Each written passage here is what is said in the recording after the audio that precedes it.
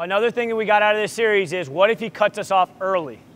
So if I'm here and I float and I'm here and I make the wrong read and I take a dribble and he cuts us off about there, but normally it'd be a little bit more downhill, then what happens? Okay? And so we're going to do a little cross step. Okay? Now we had a cross step finish, but this is when I take off, I get to here, and he's like, it turned a little bit, he's there, so now I'm kind of in trouble. Okay? So some of you guys know that one of the options, and you can just stay right there, okay? One of the options is you go here and almost like a fake step back and change directions here.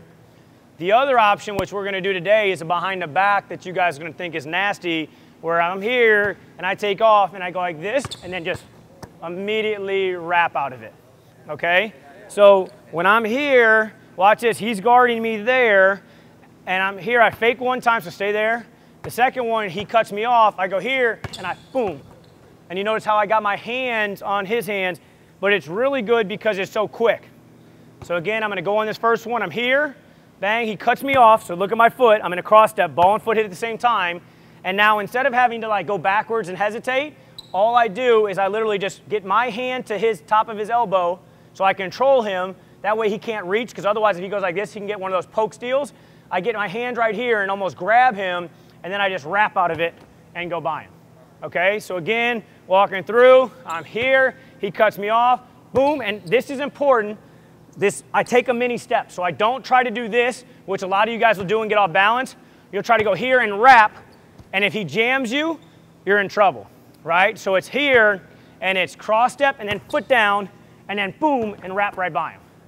Does that make sense? And you guys saw the first time your guys' reaction because it's so quick. When you go here and just go here, boom, bang, you're just right by him. And then a lot of times what happens is you have a dump off.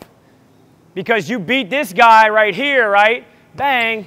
And then you act like you're going to shoot and then just drop it off either way. And that guy jumps up and then your teammate's got a dunk or a layup, okay? We good with that? Footwork. Watch the steps. There's 3 steps, okay?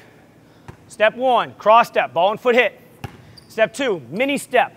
It's not a big step. It's not a lean back. It's just get your foot down and plant it on your toe. Step 3 is grab and wrap. Okay, do we got that? So cross step, mini step, wrap and grab. We go with that? So now the whole series, which foot have we been going off of? Back foot, right?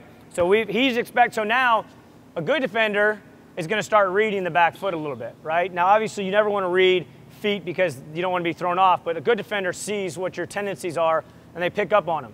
So now we've been keeping our front foot down the whole time. Now we finally throw our front foot. Boom, and then pull back. So you're here and you're floating, and now he's looking at our back foot. Stay right here real quick. He's looking at our back foot, and then we finally throw, and we get him with that pullback crossover. If you guys have watched Steph Curry, he uses this all the time. He does it a lot of times where he starts shuffling, and then he stops, and then bang, he hits that and goes. Do you guys see how that works as far as being shifty? You're kind of bopping up and down, and then you stay low, and then bang, the first time you throw it, you yank that pullback, and now you create separation for your shot. So what I want you guys to do is, I want you guys to start here, float outside, then go one between the leg where you give them a fake, and then the second one, throw it for the first time, and now we got our pullback for a 3.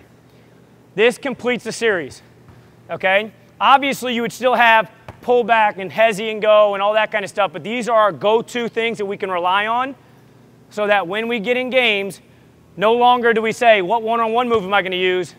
It's, I'm here, and now I make a read. You guys hear all the time when announcers say, the game is slowed down for so-and-so, right? What they mean is they actually have a plan. You know what I mean? Most people go in, and they're thinking, all right, I got 20 one-on-one moves. Which one am I going to use? Whereas the players that are out there dictating and controlling their defenders are, this is my go-to stuff. Good luck stopping it. And that's what I want you guys to think. You guys master something so much that this guy has to guess, and when he guesses, we can make the right read and make the right play.